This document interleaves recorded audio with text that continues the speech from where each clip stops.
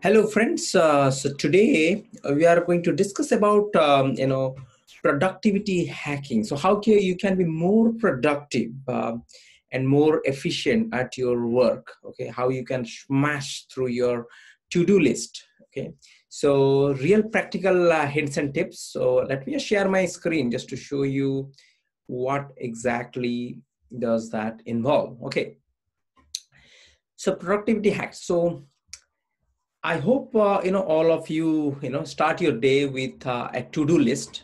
Okay, and if you haven't got a to-do list, that maybe you are may not be that organized, because that is what I have seen myself. When I do not have a to-do list, then I'm all over the place. I'm not that productive.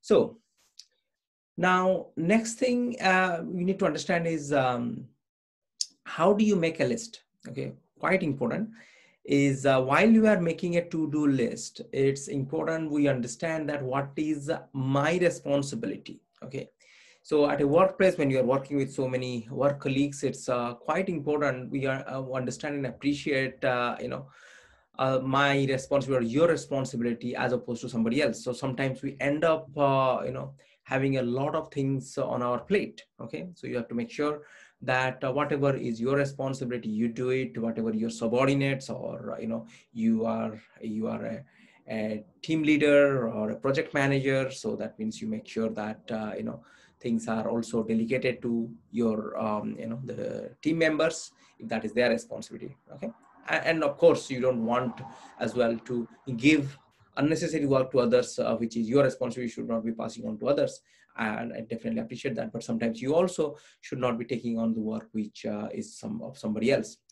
And next thing is we have to differentiate. You have to differentiate between what is urgent, important, and what is nice to do. Okay, so what does that mean? So that means the urgent things, what I need to do. So if I need to book a staff meeting right now in next half an hour, that is urgent, because the staff meeting has to be happen, let's say, later on the day. Okay, so whatever that is, so you have to plan. So that means you urgent goes first, and then is the important. Okay, unimportant things, a lot of you are working, a lot of us are working from home now.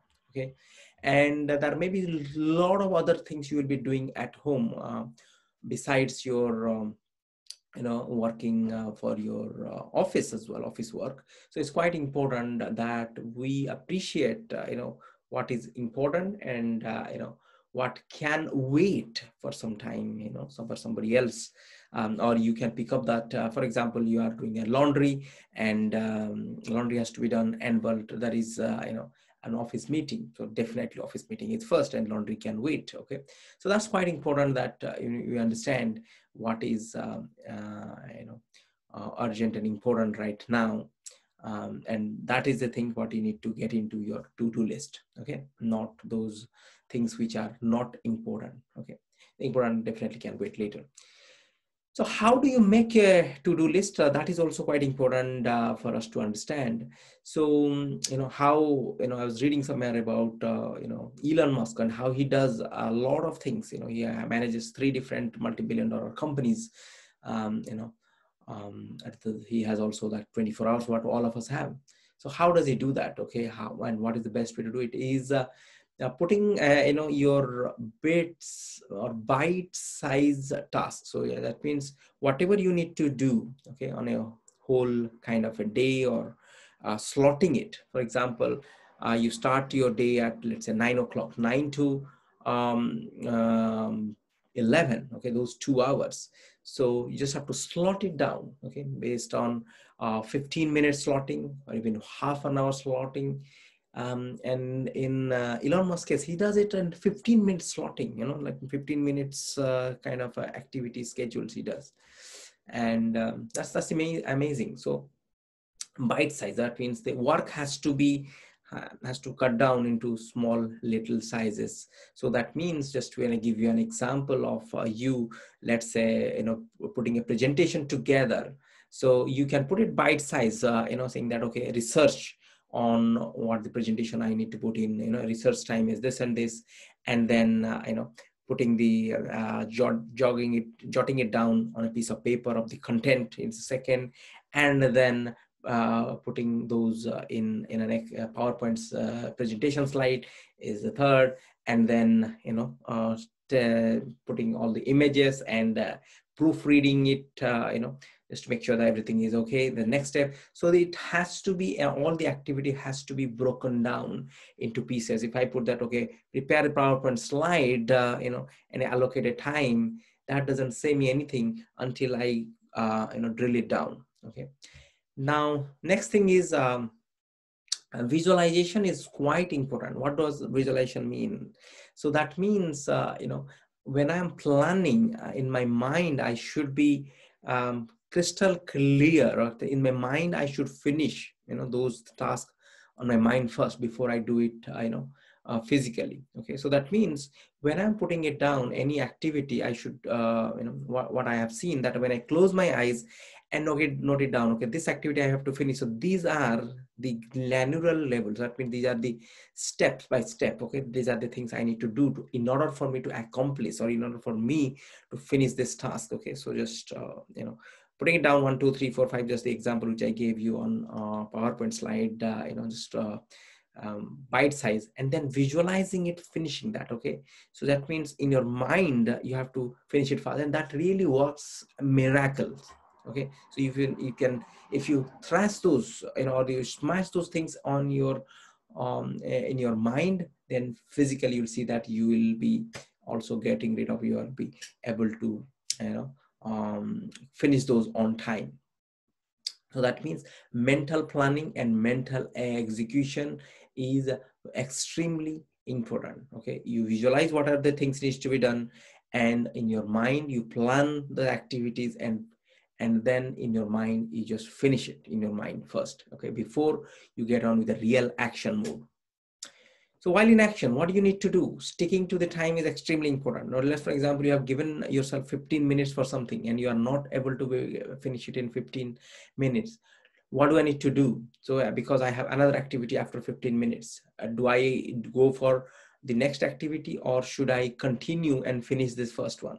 What I have seen works for me really good is, if I've given an assignment for me for 15 minutes, I will do this, and after 15 minutes of doing something, and this thing I know that it will take another 5-10 minutes and we'll finish.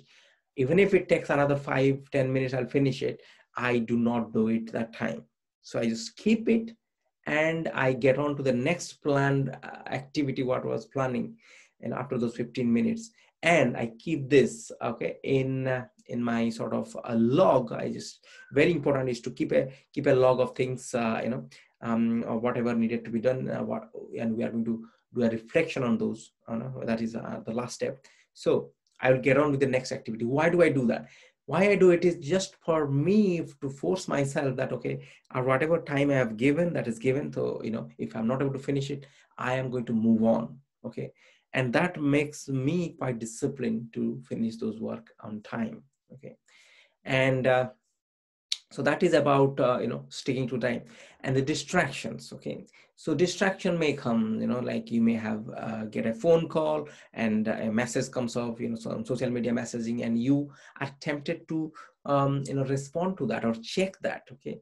So these are the distractions which are quite common nowadays. If you are working from home, you will see that you will have more distractions. Your pet may be jumping here and there, or the postman comes, or, kids are at home and they are also, running around. So you have a lot of things to manage, and that's where the distractions come from. And you have to make sure that while you are at work, you do not attend to any distractions. Of course, if your house is on fire, you say, okay, no, I have to stick to my time. It's not that is not the case.